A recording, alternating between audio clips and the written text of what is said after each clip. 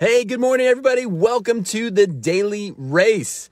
We're together. Sup? We just, separate was not good, so we said, we got to get together, we got to do this. So we just woke up early, got in the car, I'm just kidding. Pastor Darius and I are traveling today. I'm heading to speak at a conference, and Darius is coming along with me. So we are at the airport. We're about ready to go in to get on a flight, and so we're a couple minutes early. I know this might totally throw some of you guys off your whole day off. You're like 10 minutes early is it a 10-minute savings time in Arizona? No, it's not. It's nothing like that. It's just, we just want to make sure we get this in before they don't seem to like people doing live videos from like the security lines at the airport. So we didn't book our flight appropriately for the Daily Race. So we're a couple minutes earlier. But hey, we're going through the book of Judges here. Pastor Darius kicked us off through that. And we are on my Bible. The way it's broken up, it says kind of the sixth period here. And we are introduced to Samson. It says, once again, it starts off this whole passage here with this statement. It says, again, the Israelites did evil in the Lord's sight. So the Lord handed them over to the Philistines. So this promise that God had made way back, Abraham, Isaac, Jacob, if you follow my commands, I will bless you. If you don't, then bad things are going to come your way. And they're feeling that right now. But God always provides a way back. God always protects, and he does it through a man named Samson this time. So you remember like the stories of Samson from like... Oh, those are like favorites growing up in Sunday school. Oh. Yeah, whenever you heard about Samson, he was on the flannel graph, big old huge ripped muscles. Yes, yes. Loved it. It was a good Sunday school if Samson was involved, because something crazy was about to happen. Something was interesting to kids. And I'm reading through this passage today. I'm just reminded about how God uses some unusual characters. We look at some of the people that God uses in the Bible. You know, Moses, he's devout, he's faithful. Everyone's flawed. Everyone makes mistakes. But Samson, his flaws and his good things, he's about 50-50. It's like one good thing, one crazy thing. One good thing, one crazy thing. But through it all, his life is set apart for God. And that's where it starts with his parents, an angel of the Lord. And actually, as we read through it, you come to find out, no, this is God. This is a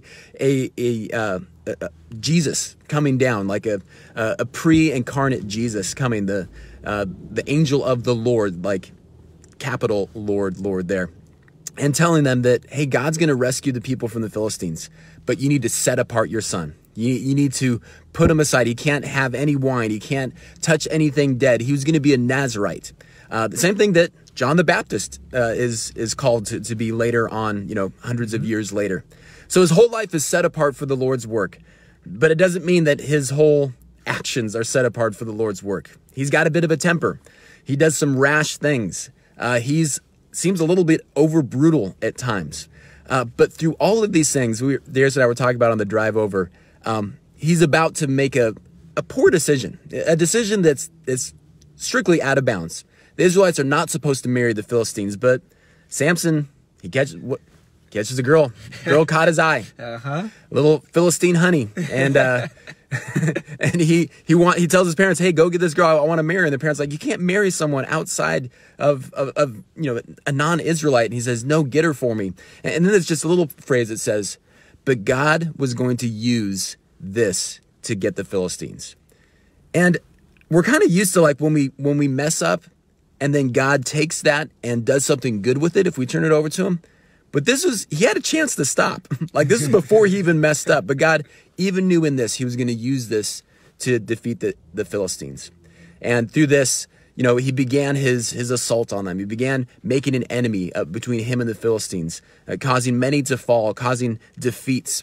And we see this build up through the life of Samson. But what we see here today, and I encourage you, man, this is just good reading. Like this is an interesting story, just period. Judges 13, 14, and 15 today. If you get a chance, read through that. We can't summarize all. It involves foxes and fire and a jawbone of a donkey and killing people. It's really brutal. But God uses it all through a flawed person. And that just brings me comfort today. That God's not looking for perfection. He's looking for progress. Samson made mistakes. He fell short. But every time he did, he would get back up and recommit himself to God. And that's the hope that we have here today. That's the encouragement that we have here today as we live our lives following him. So tomorrow we're going to kind of finish up with Samson. I know we just barely even talked about it, but we're going to spend a little bit more time on the account tomorrow as we wrap it up here. But let's start the day. I encourage you, would you pray for us as well as we're heading out, we're traveling today, and then we'll be together tomorrow again on the daily race. So let's pray. Lord, we love you. We thank you for your goodness. We thank you that you give us, you're the God of not just second chances, but third and fourth and fifth. And God, you forgive and restore over and over again when we turn to you. So as we look at someone like Samson here, who you've used in incredible ways, but has these incredible flaws, God, may we just rejoice in the forgiveness that you gave him, rejoice in the second chances. God, that we may take comfort in your character and who you are. In your name we pray. Amen. Amen. Amen. Well, hey, I hope you guys have a great rest of the day. And we look forward to seeing you 24 hours from now on the next Daily Race. Love you guys. Holla.